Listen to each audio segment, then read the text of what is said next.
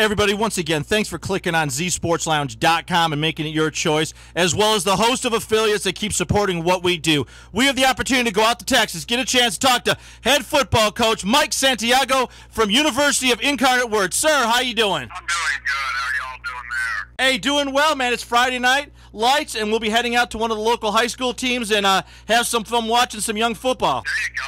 We're missing some high school football tonight because we're traveling. We probably we'll drive by probably about 1,800 high school games on our way to Oklahoma. Yeah, for real. Coach, your program, I think if you look at it, has done very well for itself. You know, I'm sure the fans are excited. You get to travel around, and I'm sure it's a giant learning step for a lot of these young kids. Yeah, you know, every step we take is a learning step. You know, the first ball game, we got off on a right foot there. We got a win against Monterey Tech in a great game, 42-39. The next week, we actually got to see the speed of Division II college game when we went up to Russellville, Arkansas, and played Arkansas Tech. And then we came back home against the number 24 team in the nation, Midwestern, which is a Lone Star team. We'll be going in battled. It's like I told everybody, we played one heck of a hockey game for 3 quarters, you know. Yeah. And honestly, we ran out of body. We ran out of gas.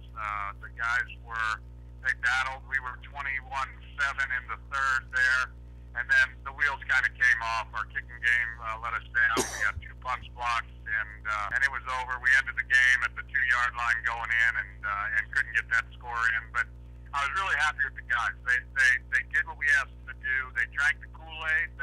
We told them, you got to battle. You can't let them play harder than you. They didn't. I said you can't let them play smarter than you. They did. But it's like I said, everything's a learning experience. We're on our second road trip now, heading up to Langston. We're actually at a Golden Corral here in Denton, Texas, just stopping to eat. So they're getting used to this routine, and we'll get up to the Crown Plaza this afternoon. You know, Coach, I think building the team, you've got a lot of freshmen, a lot of young guys involved in the program. A lot of them are going to have the advantage of being something special because at the end of 3 to 4 years, they're probably not going to be in this same position. They're going to be mentoring the new guys coming into your program. Yeah, you know, there is a lot of freshmen. After this year, you know, I talked to a buddy of mine, Ronnie Ritteman, who's played quarterback for me at Southwest Texas. He just started a new high school program here at San Antonio Johnson High School last year. And he said the biggest thing you're going to see is the strides that you make between year 1 and year 2. You know, we've got to get through year 1. We've got 7 more ball games on the schedule. Excited about it, but you know, year 2, these guys now are veterans. They're all only sophomores, but they're veterans now, and we'll get to our full complement of 36 scholarships next year. We're playing with 24 right now, and so, you know, it's all a process. It's baby steps. You know, it's like I told somebody the other day. Where do you think this program's at? I think we've reached puberty. Yeah, and you know, I think that as long as the alumni, the president, yourself, you're moving the pendulum in the right direction, the first year is always the most critical and hardest year to deal with. Having a coach like yourself in the driver's seat, who's been through a lot of different programs, seen a lot of ups and downs, you can weather the storm. But sometimes these young guys realize when they step into your camp, practice is tougher. But then they go against juggernaut programs that are ranked in the top 25 in the D2, and they're getting smacked around. It is a culture shock for those young guys. Yeah, you know, it really is. And the thing that I liked about it is the kids didn't like it. You know, it didn't feel good. It wasn't okay, you know. And so you got something to build on there. It's the hardest thing we have to do as a coaching staff is keep these guys together and explain to them, look, we reached this goal this week. You know, against Midwestern, they hadn't given up a touchdown in their first 3 ball games. And when we scored in the third quarter, it was huge. You know, hey, we scored on these guys. You know, we had the chance at the first score of the game. We threw an interception from the 1-yard line. And, you know, ball got tipped, batted around, they got it. It was just, but you got to set goals, and the goal isn't always right now, unfortunately. The goal isn't always win. We're going up to Langston. They're number 8 in the nation, NAIA. You know, this week we feel like we got a chance. But the goal is still play better than you did last week. And we feel like if we do that, we have a chance to come out with a win this week.